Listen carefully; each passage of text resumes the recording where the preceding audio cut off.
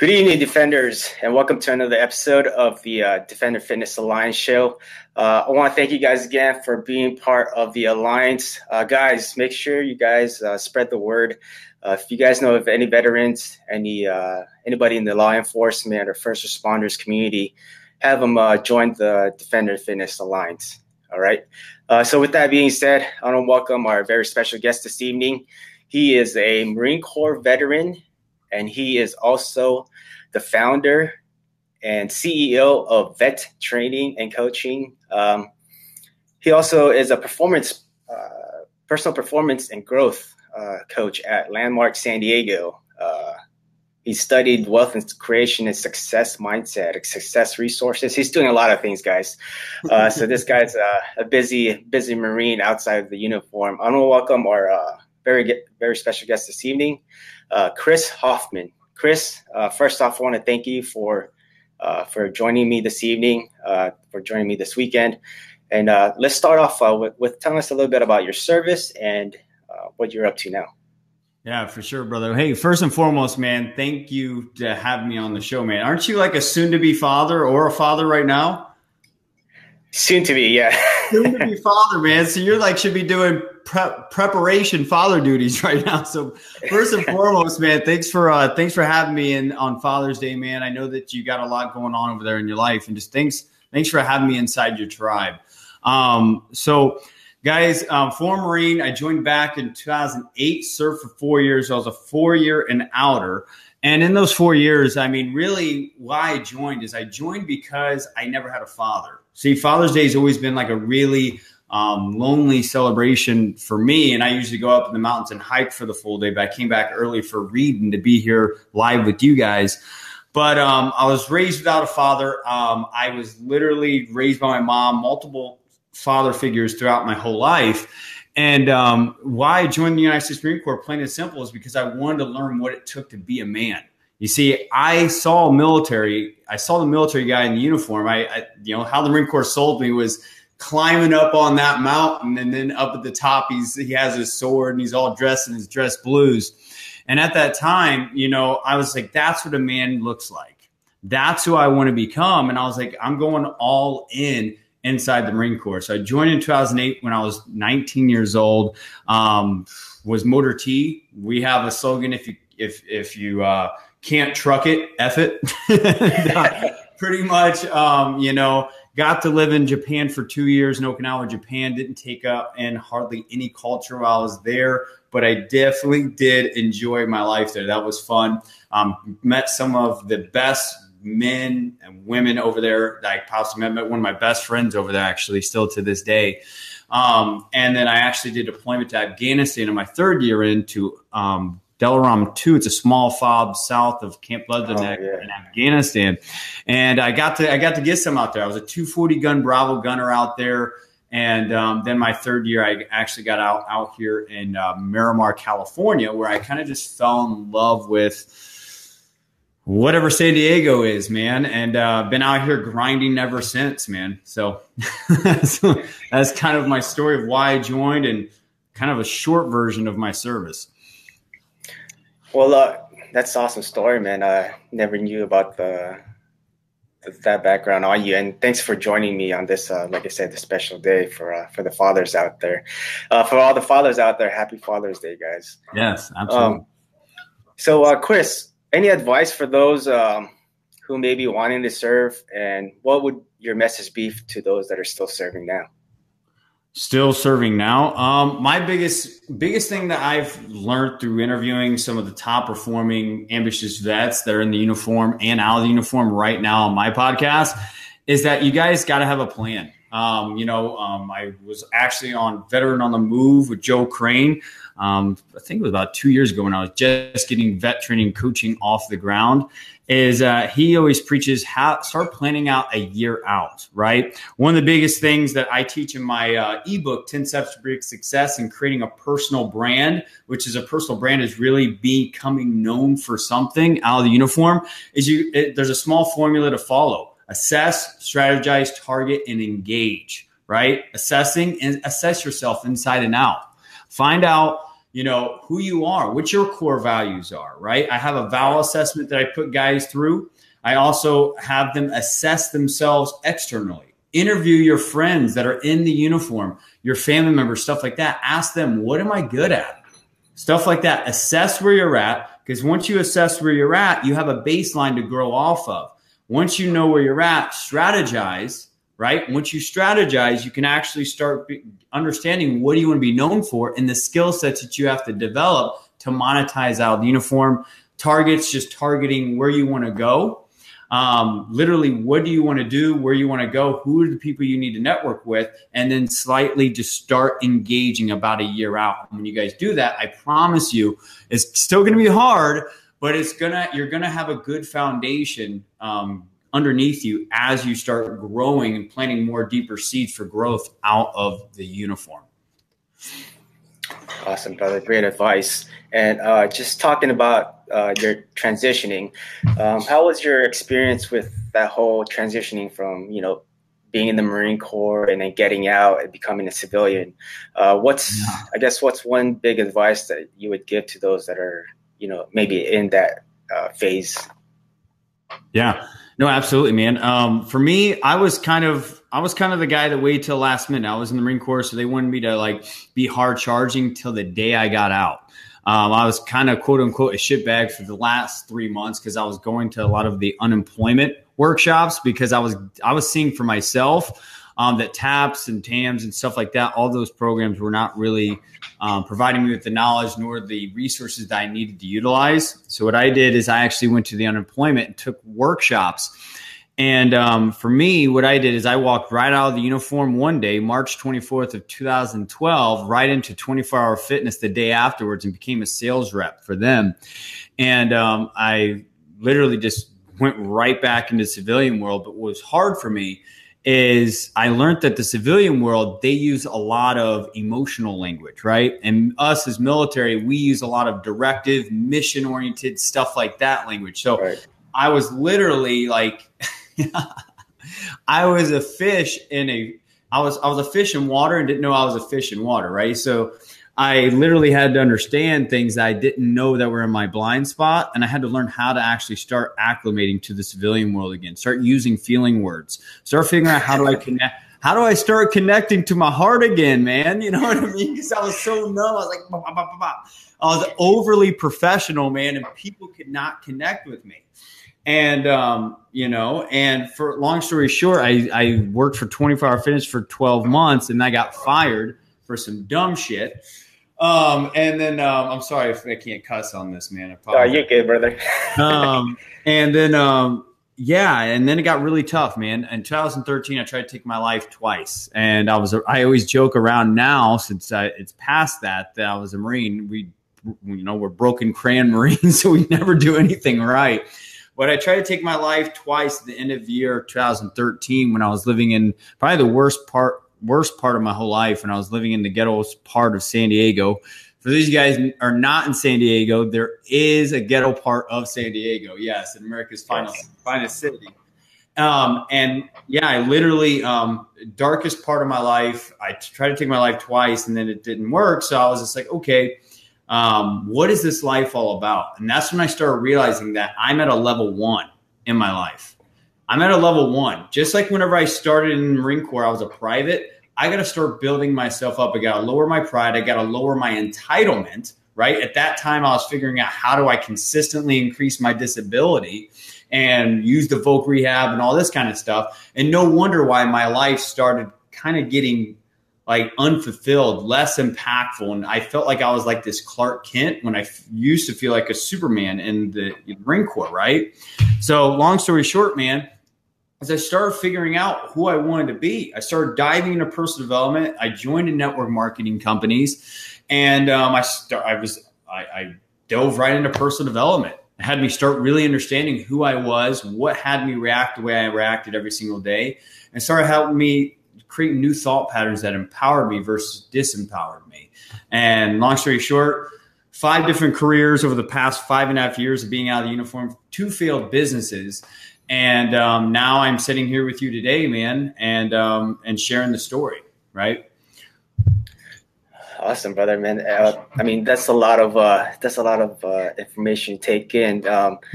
So when you let's just go back to when you first got out. You said you joined, you got a job at 24 Hour Fitness. How did you get that job, and how did that come about to what you're doing now as a transition and personal training coach? Yeah, absolutely. So how did I get that job? Well, it was cool because one cool thing about us veterans, especially ambitious vets that are resourceful and self-aware, okay, is regardless of 20, 30 people going in and interviewing for a job, you're the one that stands out. Now, at that time, when I was interviewing while I was still in the Marine Corps, I was walking into those interviews and I was stuttering. I did not know how to communicate myself at all to that hiring manager for 24 Hour Fitness, the club manager at the time. And I was super nervous. I had tons of social anxiety, and I did not know how to literally form a message of who I could be for the company. All I could say is, hey, I'm mission oriented, and if you hire me, I'll get my shit done. That's it. So long story short, what got me that job, the last spot that they had for this new launch of this new gym out here in San Diego, was I attended this workshop at the unemployment office that said the small things matter the most, right? Like if you read the How to Win Friends and Influence People, The Go-Giver, all these are basic principles, basic wisdom in life that we all know, but we forget about it. Or someone's burnt us in our life and we stop thinking about these basic day-to-day principles and habits and routines and rituals that if we just did them, our life would work, right? And there was this thing that he taught us. He said a handwritten thank you letter, regardless of you getting hired right after the interview, go and give them a handwritten thank you letter and just say, hey, thank you for your consideration. And I have another option on the table on the side, but I just wanted to let you know that you have until tomorrow at noon to go ahead and choose me. But here's my handwritten note to say thank you. So one, you got leverage. Two, I'm sitting there having a handwritten note, and it shows effort in separating me from the rest of my competition. Long story short, I walked in, went to a 99-cent store because that's all I could afford for a car at that time out here in San Diego, and walked in, gave the club manager that card and thanked her and let her know that I had another option at Choose Fitness out here in San Diego the next day at noon, which I kind of did, kind of didn't. And she wound up calling me an hour later, said that no one's ever done that before, and she wanted me to come aboard. She liked the initiative. So that's how I took that job. And then what was the second part of your question? Well, becoming a personal trainer, and then you talked about like the many different jobs and businesses that you've had. How did you end up to what you're doing now in vet training and coaching? Whoo, buddy. That's a deep question. We could talk for hours upon that. Come on now. No, brother. I mean, really, what got me down to that is I realized that I didn't, I got to a point where I started my personal training business in like 2000. I think it was, 2014, 15. I was making like six figures with that. I was like literally hustling in the trenches. I was going to like apartment complexes, condo complexes here in San Diego and just pitching them, hey, I can literally have your people, your tenants living here, help the retention go up and help them roll out of bed and have their trainer rating for them. So who did I start training? I started Little Black Dresses, post-pregnancy and stuff like that. Women out here in San Diego, first thing in the morning, made six figures, but that company was branded around me, not a bigger vision. It had no core values. So it was never scalable. So I got burnt out. But to answer your question is how I started getting into performance coaching, life coaching, and personal branding coaching for vets, is I realized that the long-lasting fulfillment and transformation in people's lives isn't our external figure. It actually starts in here and here, right? And I realized that like I was a little bit more deeper guy than what I was, telling everyone I was. And at that time, I was a huge meathead, didn't read any books. I think the only book I read at that point was like Captain Underpants, which I'm not that happy to announce. You know what I mean? And, I just what I did is I went back to school. I used my GI Bill to study psychology. And I just fell in love with psychology, man. I fell in love with human performance and what has us not be effective in our everyday life.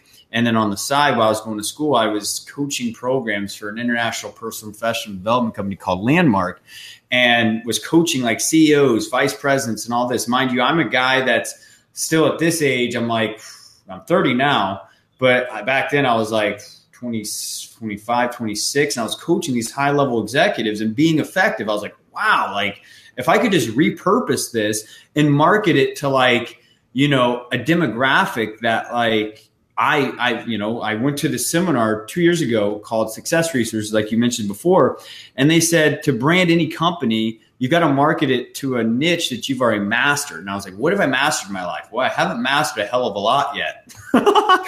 So I was like, what have I mastered? And I was just like, well, I've mastered the transition.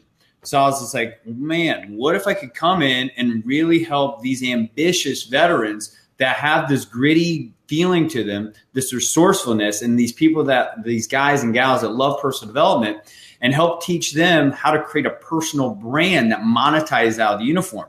And all of a sudden, like I started working on the messaging for the past 2 years, doing a lot of market research. And I saw there was a huge need out there for veterans that were desiring to learn what it took to live an impactful life out of the uniform. And that's what led us to today, man.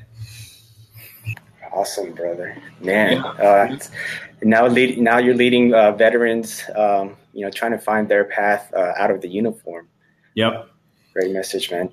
Hey, quickly, I want to give a shout out to Donald Dodson. And, buddy. Brandon Harris saying, "What's up, my dudes? What's up, man?" Brandon Harris. Brandon's another Marine. I don't crayon eating Marine. Yeah, baby. Hey, we're proud. What's up, Brandon? Chris, man. So, talking about your the vet training and coaching, what's been some of the worst moments so far in creating this training and coaching business? Yeah. And how did you overcome all that?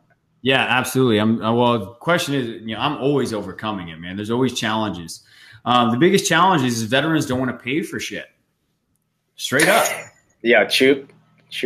We don't want to pay for shit. So as soon as you say you're a for-profit company, veterans are just like, well, I could go over here and do a reboot workshop out here in San Diego for free. And I could go and do these nonprofits. I'm like, yeah, you could do that. Right. But then why is still 22 veterans a day committing suicide? Why is there still over 250,000 veterans out here in San Diego unemployed? Right? I bet a lot of them thought about the free resources as well. But if you do free things, you get free results. If you don't have any skin in the game, you don't have any commitment in the game. Plain and simple. So what the biggest challenge, man, before I kind of talk about how I surpassed that, is messaging, getting clear on how to speak to veteran. The veteran is a unique avatar to speak to. It's not easy getting to a veteran's heart. To make wanting to, have a coach, right? Where we get out, we think we got it together. I know I did for at least the first 2 years until my life started like boom. And not to say anybody's life is going to go like that. That's just how my life went. But the messaging was tough, branding, and really getting veterans to pay for stuff was my biggest challenges. And kind of how I've kind of went around it now is I've created a Facebook group called Veteran Empowerment Transition, and we use that. We use that group as market research, man. We use that to get clear on our messaging. We use that group to kind of test different things, bring in different influencers. I make money off interviewing people inside the group based on like back-end affiliate marketing and stuff like that.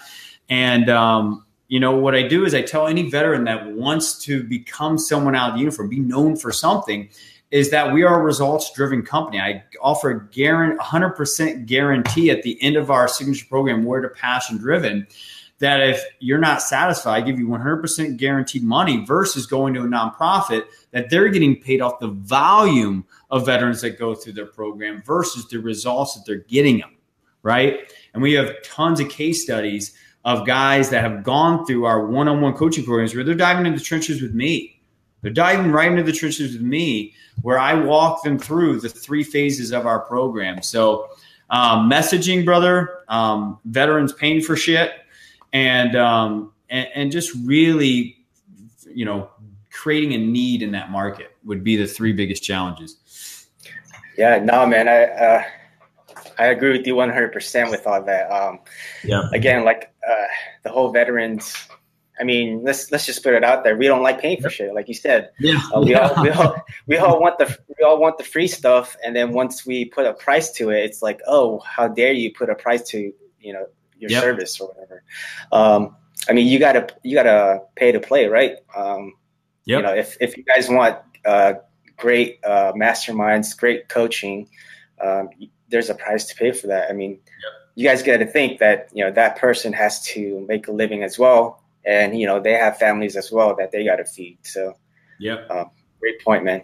No, absolutely. So, also to add to that real quick, brother, for me, it drives me because I could go start a nonprofit, get funding and stuff like that, and still, give myself a salary, right?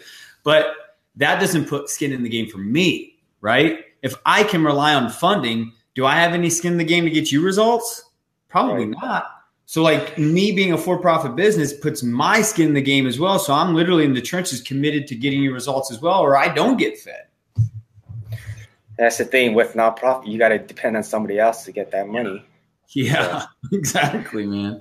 And that's why you see so many like nonprofits. I mean, let's be real out there. So many nonprofits out there popping left and right. And then next thing you know, they're gone. So, absolutely, brother. All right, Chris. So let's talk about the best, the good times, right? What's been the best moment so far since creating this business that you have? Yeah, man. It's finding leaders that want to do the same thing you're doing, man. It's the fun part is when you start creating momentum, and momentum's is created through one, following your natural skill sets and just saying yes to your intuition. But three, being really consistent, like just being super consistent with the small things every day. And as you do that, there's going to be people that, Gary Vee, I'm a Gary Vee guy, even though sometimes when I watch him, he exhausts me with how hard he works. He exhausts me, man. I'm a hard worker, man. Yeah. Gosh, whenever I'm feeling like a itch, I'm always looking at Gary Vee. I'm like, okay, this guy's still grinding. But he says it's a law of one, man. There's, if you're getting one view on your lives right now, if you're getting one like on your post, stuff like that, you don't know who's liking your stuff. You don't know who's viewing your stuff, right? And that could always be something powerful. I'll share a quick story right now. I mean, even with the Facebook Lives that I do every Thursday night inside my tribe, I just went extreme exclusive with those. So I don't share them in other tribes and stuff like that. So we're not hitting 800 to 1,000 people a week. Oh, well, but it's cool because it's driving more quality traffic to our tribe. But here's a story real quick. About a month ago, a guy that I didn't even know that just launched a book called The Rise of the Vetrepreneur, Rico Danielson. Yeah, man. He found that Facebook Live, and I don't know if you know his background, but he's a severely successful business guy down in around Phoenix, Arizona parts, serial entrepreneur, and he's planning on turning that book into something huge. I'm not going to announce it for him, but it's going to be mainstream soon. And like that would have never, the opportunity of connecting with him and collaborating with him, what he's going to do with that book, would have never came up if it wasn't for me being consistent with my lives and stuff like that. So what the funnest times is actually getting, figuring it all out, man, and like standing against something that you're not okay with in the world and then attracting like-minded people as you stay consistent. That's the funnest part of this whole thing, man. That's just so funny you said that, dude, because I was just talking to Rico. Me and Rico have been actually talking for the past month or so. So, yeah, hopefully we'll get to work together soon as well. Perfect. Rico's an awesome guy. He's sharp, man. He's a good dude. All right, Chris. So for those listeners, viewers watching, the veterans, what's your biggest advice to those who may be wanting to start their own, I guess, personal performance coaching business? How would that would that go about? Yeah, man. Ooh, man. That is a great question. So starting a performance and coaching business, I mean, really what it comes down to is you got to know how to listen behind what people are actually saying. Like you got to, if you are like me, I see myself as an empath, so I can pick up on people's energy and stuff like that. So, to answer this question, I got to go back to a story back when I was in a network marketing company. There was a lot of this, what I call and teach is the feedback loop. It's a psychology theory where you got to listen to what people are constantly saying you're good at, right? 2, 3 people saying it's a conspiracy, 4 or 5 say it. It's probably something you should start focusing on. There's a lot of people saying you should be a coach because there was natural things that I was doing back then that was having people be like, wow, you really are good at helping people break mental barriers and helping them get unstuck in their life and listening behind what they're actually saying so they can get more clear in what they're trying to interpret. A lot of people don't even know what the hell they're saying. Believe it or not, they don't. And it's just like getting them clear on the thoughts that are going through their head and the invalidness of it, I guess. Don't try to use too big of words, Chris. I'm a Marine. Shit. The validness of it. And just like, if you can be good at helping, being able to really listen to people. If you're an empath, you can really pick up on things with people and you can empower them and naturally inspire them into action, then it's just getting results. Like one of the biggest mistakes I made is I went out and I got certifications. I got a veteran development certification through Blue Rio Strategies. I went and got a psychology degree, did like 4 years as a coach inside of Landmark to finally feel like I was incubated enough to go out and start doing this. But I could have done it a long time ago. But I always tell everyone that it's just like it's a marathon, not a race. And it always happens when it's supposed to happen. But I would just tell them, get around other coaches, join a coaching mastermind, join coaching groups, meetup groups, stuff like that. Figure out what's working in that market, figure out what they're doing, figure out what they're not doing, and go do that. And then create a niche. Figure out what you want to be known for and start creating online courses. Online courses right now are the biggest profit margin you could be creating right now. And then I would also encourage them to do a Facebook group to kind of just work on their messaging and use that group as their avatars, right? So I hope that answers your question, man. Yeah, awesome advice, Chris. I guess that leads to my next question. What's one internet resource that they can go to or get guidance on to maybe start performance coaching business? Yeah. Well, you guys got to figure out who are the other performance coaches out there, right? Like think about it. Blanchard, his last name, he wrote the High Performance Habits or something like that. He's a performance coach. Tony Robbins is a performance coach. Landmark is a great resource to start getting connected in, but they're more tailored towards transformative work. But when you think of performance coaching, what it comes down to is what's stopping you in being effective in your life. What's stopping you to being more productive, effective, and fulfilled in your life right now. What's in your way, right? And it's just getting that out of the way. So figure out what are the tribes around you. If there is a performance coach around you, take them out for a cup of coffee, figure out their model so you can collaborate. If you can't collaborate, figure out what they're not doing and go out and get that done. And, like the first year of vet training and coaching was me in coffee shops, in Zoom meetings. I know this is Be Live. I'm usually on Zoom. I'm used to Zoom. And like literally just interviewing veterans that were still in the uniform, just getting out, and multimillionaire veterans, just asking them, what would they create if it was a modern day coaching program? Like I would ask them, what was TAPS missing? What was all this missing?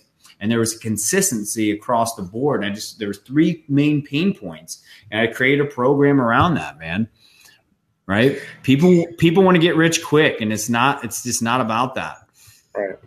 Yeah. It takes time, man. It does. It does. So Chris, before we tell us a little bit about this ebook that you have, the 10 steps to predicted success out of the uniform. Yeah, brother. It's an ebook that's been like in the works for like 2 years, man. It started as believe it or not, it started as a 10 like automatized like email drip campaign for my email list that was going to upsell them to like my coaching program. And then after that, I saw like the open rates of like the personal branding. I saw the open rates for being resourceful, some of these key topic points of the book. I was like, man, if I elaborated on this, this could become something. So what I did is I spent the next year interviewing people, recruiting some other guys that are passionate about self-help and personal development for veterans, and got their minds wrapped around it, man. And literally, we created the 10 steps to predict success out of the uniform. And kind of what this whole thing is about, it's the 10 top life lessons that I've learned out of the 5.5 years that I've been out of the business, out of the organization of the Marine Corps, failing in 5 careers and 2 businesses, and what it takes to, create a solid foundation, some basic principles in your life to actually start creating momentum, create that impactful life, and really thrive out in the uniform. And for those of you guys watching out there, we'll let you guys know later on as far as where you guys can get a copy of this ebook. All right. So Chris, coming up to the last portion of our interview here. So this is the part of the interview where I ask the 5 fitness facts of my guests. Come on, man. All right, Chris. So first question, what's your favorite workout? Oh man. Does it have to be an exercise or a workout regimen? Any workout or exercise. I like supersets, man. I like supersets. I like hitting two spots. Like I like to do chest and then follow right back with a back exercise, man. I feel like Arnold for like 5 minutes until the pump wears me. the pump wears away. What's next question? What's your least favorite? Oh, legs probably. Doing squats because I sit around a lot. My hips are super tight. So I spend like probably the first 30 minutes like loosening up my hips just to go deep enough for squats. You gotta do squats in between these interviews. All right, next question. So if you had to choose one person you could train with, who would it be and why?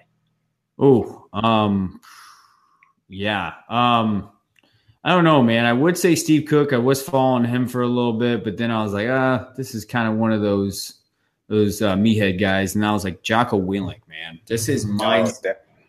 I don't give a shit if he rolls with me, breaks my arm, man. I'm just like, you know what? Just to be around his mindset, I'll take a broken arm over an MMA, sparring session. Yeah. You know what I mean?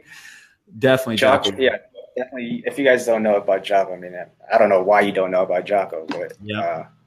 Check out his Instagram too. Every morning, 4:30 in the morning, just getting it after. Yeah.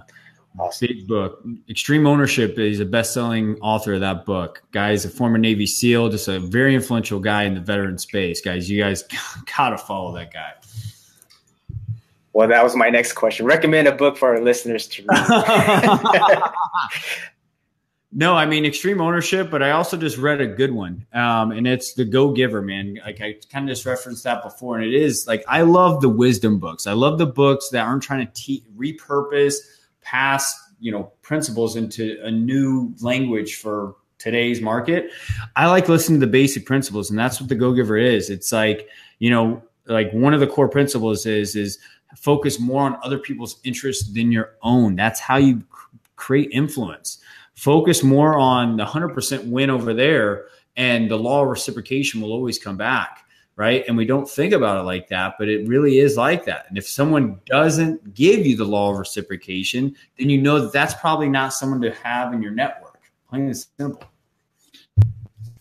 Excellent point, man. Next question. Tell us your favorite quote and why. Ooh, man, how I always finish any of my lives. It's a quote by Rumi. It's called "Hold the vision and trust the process." And the reason why that thing touches my heart so much is because, from the beginning I could walk as a kid. I was always in a chaos. I was always in extreme uncertainty, insecurity, and stuff like that, from abuse to homelessness to join the Marine Corps, which was probably my most solid time of my life, believe it or not. And then getting out, there was always some chaos. So hold the vision, trust the process. Everything that you're experiencing is this too will pass, and there's something to learn from it, right? Excellent. Yep. Excellent point, man. Trust the process, guys. No matter what you guys are going through out there, no matter how difficult it is, make sure you guys keep that vision in mind, like Chris was saying, man. If you guys have that vision, have that dream, keep going after it. Don't let anything nothing get in the way, not even your excuses. Yep. Oh man. Come on, Awesome, man. You brother. wake me up over here. I'm about to go. I'm about to go hike again. I already hiked this morning. I'm about to go hike again. And finally, brother, where can our listeners connect with you? Yeah. So the best place right now is go to Veteran Empowerment Transition Facebook group. There's that. I'm on LinkedIn. Just search Chris Hoffmann. I should be one of the top names there. You can actually follow me on, Facebook as well. Just look me up, Chris Hoffmann. You guys can go visit vettrainingcoaching.com. And if you guys still want the pre-selling copy of 10 Steps to Predict Success out of the uniform, it's at ambitiousvet.com. We're actually working on launching that in Amazon probably in the next week or two. We just got Stephen Kuhn to write the forward for that. So that's huge. Awesome. It's huge. And, why are we still opening up the pre-selling process is because we're actually going to be creating a back-end fire team of people who bought it pre-sale. And we're going to offer an affiliate program for anybody that buys it from the Ambitious Vet website. And we're going to give them an affiliate process to actually make money through sharing, right? So they can actually make the money back from the purchase. So that'd be the best way to connect with us for now. Awesome, brother. So, guys, make sure you guys check that out. Ambitiousvet.com, you said, Chris? Yes, sir. That's it. And awesome. And then make sure you guys connect with Chris on Facebook, LinkedIn, any other social media platforms. Chris, one final question for me, brother. What can I do to help you? Oh, man. Come on, man. You know what, brother? Like, what you can do to help me is continue to share your story, brother. Like I had reading on my show, for those of you guys that are watching or going to be watching later, on my show like a week ago.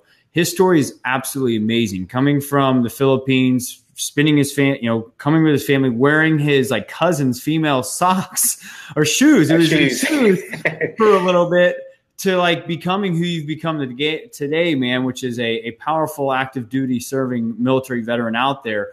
Not veteran yet, but active duty military guy, to building this movement, to empowering fitness professionals and entrepreneurs and influencers, man. Like, just continue to share that story, man, and continue to touch lives. And that's the best thing you can do for me, man. It's just continue to share that story, because people will buy into that more so than what you're actually doing. Yep. Awesome, Chris. Thank you.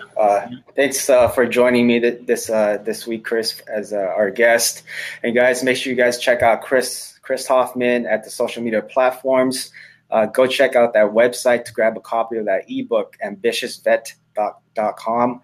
And Chris, thanks again, brother. Yeah, brother. It was really nice spending some time with you and connecting with you again, man. I always love seeing you, man, connecting with you, brother. Thanks for everyone's time. Awesome. And if there's anything I can do for you, just message your way. Vice versa, brother. Some Fidelis. All right, brother. All right, guys, take it easy.